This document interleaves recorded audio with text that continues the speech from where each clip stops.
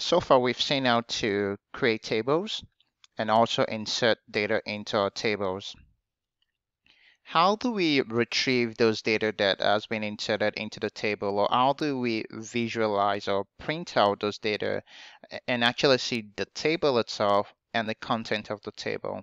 The syntax to retrieve data from our table is select star from followed by the name of the table. So if we are to retrieve data from our cat table, all we need to do is type select star from cat. Let's go to our SQL server and do this.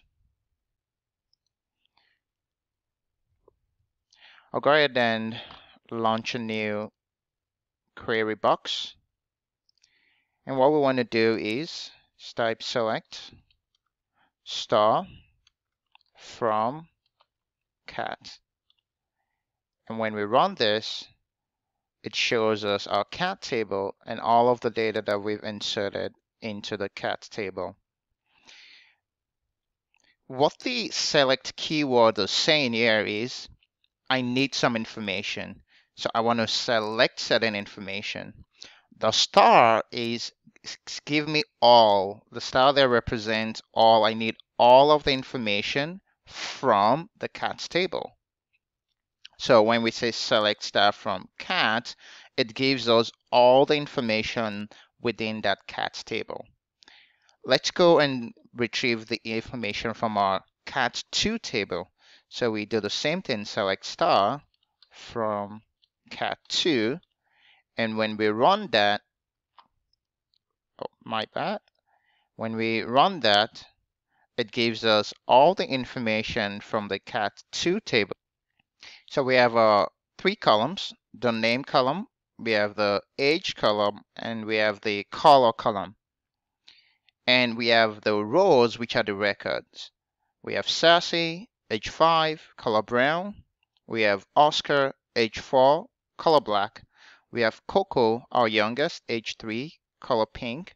And we have Max, our oldest cat, age 6, color black.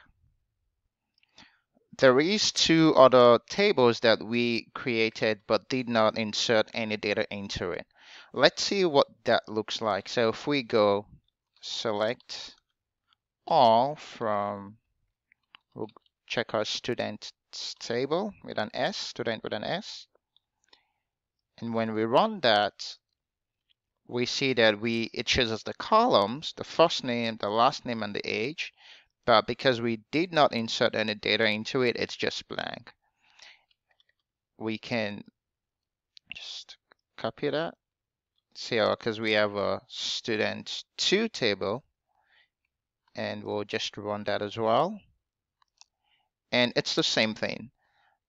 Because we did not insert any data, it's just showing us a blank table.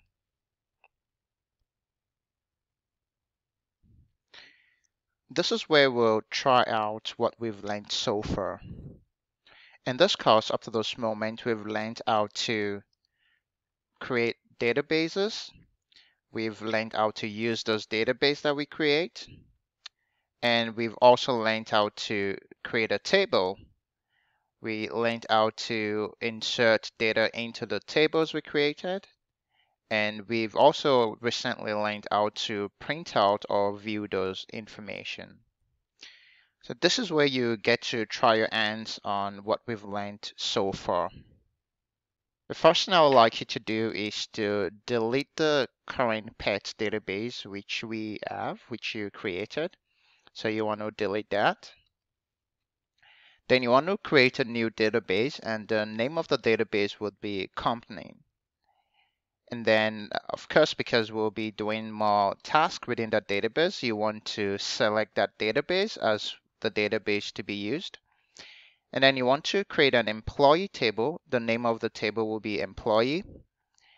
There's going to be 3 columns in the table. The first column will be a first name column. And the maximum amount of characters you can have is 50. You would have the last name column, also with 50 characters maximum, and you'd have the age. And then you'd insert information. The first information you'd insert would be the first name, Jerry, and then you insert last name, which is Fisher, and the age will be 34. So this would be a single insert. And then you insert a second person, the information of a second person into the employee table. The employee's first name is Julian, the employee's last name is Hugo, and his age is 30. And then we'll insert, the final insert will be a multiple insert. So we have 3 records that has to be inserted at the same time. We have first name, last name, and age. We have John Morris, 25, Susan Frederico, 30, Mike Smith, 36. Once you do that, you want to print out the employee table to display all of the records that has been inserted into the employee table. I would suggest you pause the video, and once you've completed the task, you can continue from there. If you have any troubles with any of the tasks, not to worry, because we would tackle this together as well. I hope that went all right. So let's try our hands together on the task. I'll go ahead and open a new query box. And the first thing we need to do is to delete our current pet database. To do that, we type drop database and then the name of the database, which is pets. Now, when we run this query, what happens? We get an error message that says cannot drop database pet because it is currently in use. In other words, for you to be able to delete a database, you can't currently be working within that database. So you have to be in another database to delete an existing database that you're working in. So what we can do is we know we have a master database. If we look at the list of our databases, the system databases, we have the master, the modem, MSDB, and TempDB. So we can always just switch into one of those databases and then drop the pets database. Before I switch to another database, I'll first close the other sessions I have opened, because all of these are still active sessions. So I'll go ahead and close those. And now we can say we can use the master database. Use. And now we have our database has been changed to master. If we click here, we also have the drop down which we can switch from here as well.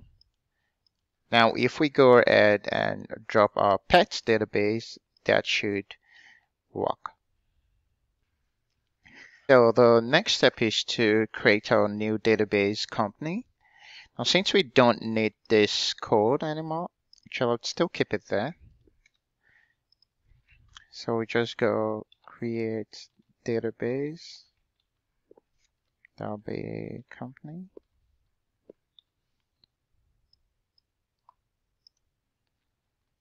Now we want to use that database.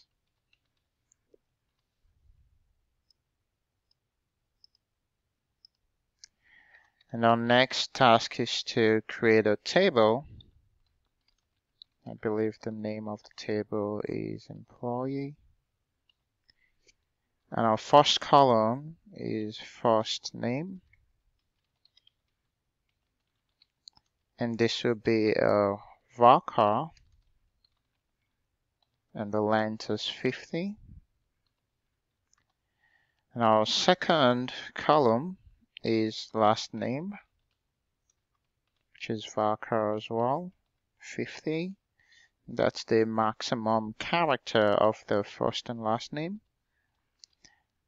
And then we have age, which is an integer. Now we'll close our parenthesis, semicolon. Now we can execute that. Let's see what's the next step. So we created our table. The next step is to enter some information. First name Jerry, last name Fisher, age 34. So we go ahead and insert some data into our table. Insert into employee. And what do we want to insert? We want the first name.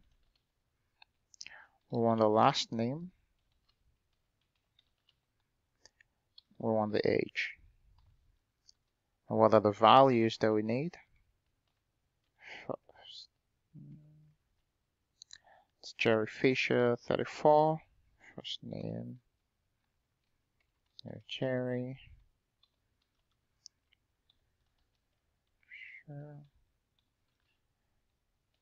34.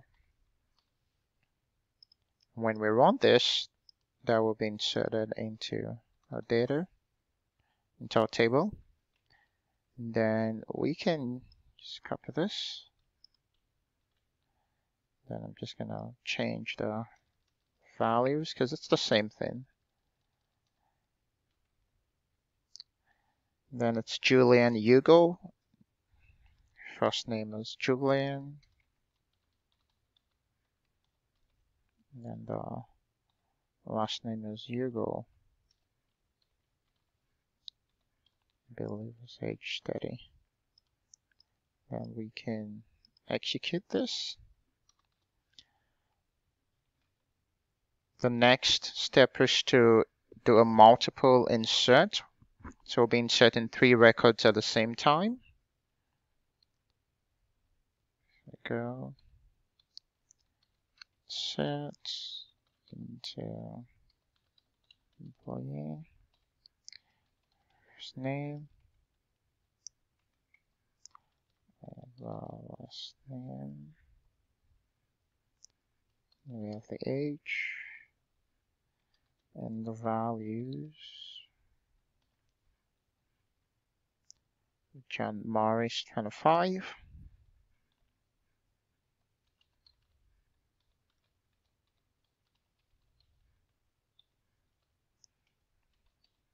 We close that, then we have a comma to insert the second record.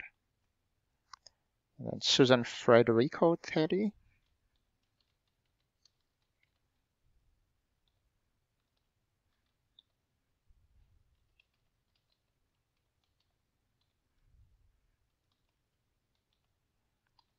And the last record would be Mike Smith 36.